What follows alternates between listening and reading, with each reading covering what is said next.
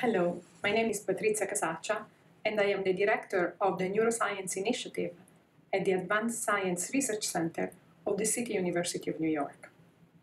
Today, we will introduce you to the video abstract for our manuscript entitled Bacterial Neurotoxic Metabolites in the Cerebrospinal Fluid and Plasma of Multiple Sclerosis Patients.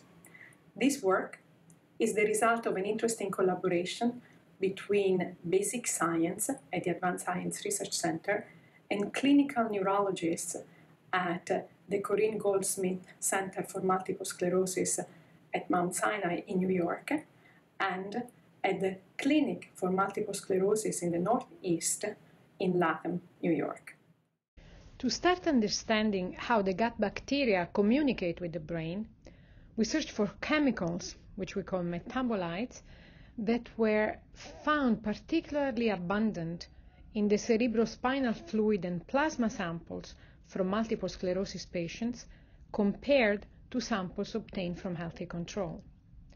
We also evaluated the effect of disease-modifying treatment such as DMF, which we previously reported to dramatically change the composition of the gut microbiome.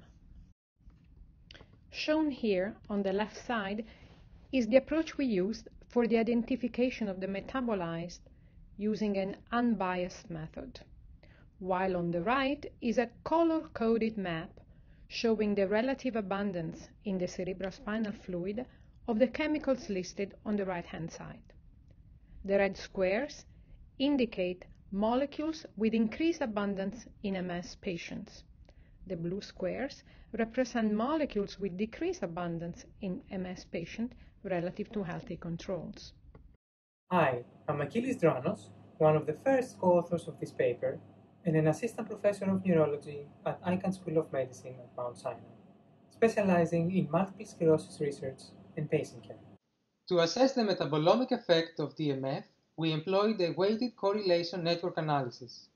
This analysis identified metabolite modules within our dataset, which are groups of metabolites that are highly correlated with each other, the results of which you can see in panel A.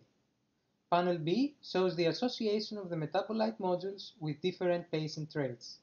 The top number here represents the coefficient of the model we used, and the FDR-adjusted p-value is shown below in parentheses.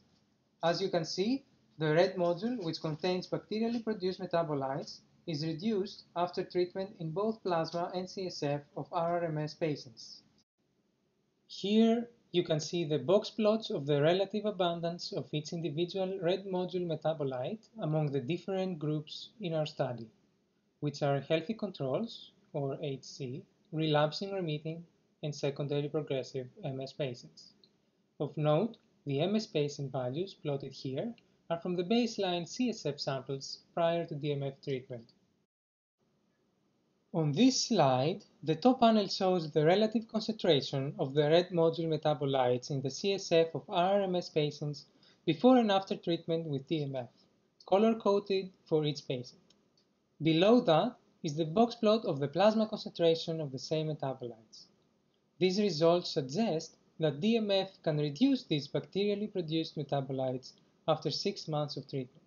In contrast to DMF, which is an oral therapy that has been shown to modulate the gut microbiota, anti-CD20 infusions that are given intravenously did not change these bacterially produced metabolites that we identified here after therapy.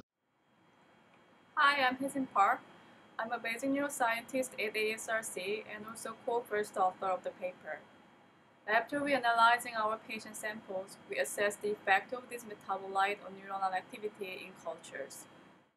Using multi-well electrode array recordings, which allow for the characterization of the electrophysiological properties of the entire neuronal population, we found that these three metabolites indeed impaired neuronal function, as shown by decreased average neuronal firing rate, reduced number of spikes per second, and also a proportional decrease of neural network bursts per second. However, co-treatment of neurons with monomethyl did not impact the neurotoxic effect of these metabolites, therefore ruling out the potential direct effect of this drug on the identified metabolites. We also found that the relative abundance of the microbiome metabolotoxins significantly correlated with biomarkers of neurodegeneration. In conclusion, our finding here support the concept of metabolic component of the gut-brain axis as a potential therapeutic target for a MS patient, although much awaits to be discovered, including a clear elucidation of the mechanism of action of these metabolites. I would like to thank you for your interest, and many thanks to all the co-authors who participated in this study. And finally, I would like to acknowledge the investigator-initiated award funded by Biogen to me and to Dr. Edwards. Thank you so much.